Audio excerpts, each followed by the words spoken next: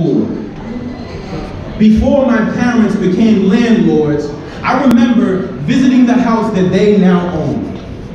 It was the second in a row of 4 abandoned homes. The street was called America, but it looked like the Great Depression. Like a ghost town staring its own reflection in the mirror.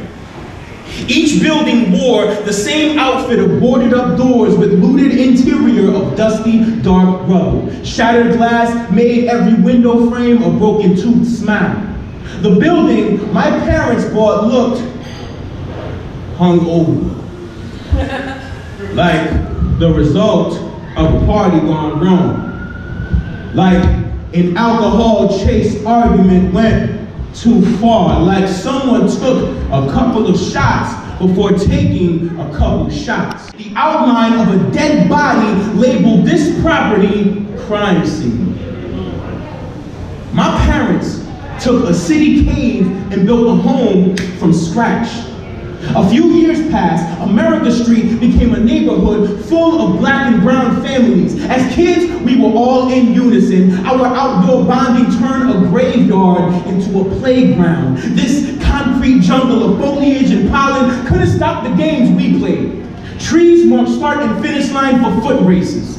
Wild grass broke our fall when wrestling got rough. With a hollowed milk crate nailed to a telephone pole, my brother played basketball with neighbors until the nightfall. My sisters sat front row getting their hair done on the front porch. Now it's been over 20 years and my parents still own this home. But new businesses and clean streets makes property value increase as financial grips started to slip. Everyone we knew has moved.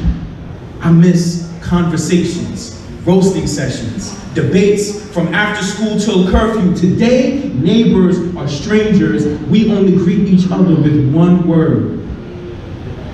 I would rather a real estate eyesore with a pumping heart than this flatline suburb. Some days, I remember the caution tape from our first visit. I wonder if it was the universe trying to warn us. Caution, land is loyal to conquerors, never its natives. Caution, history has ironic ways of repeating itself. Caution, this street is named America for a reason. The building visible from our house is a theater called the Columbus.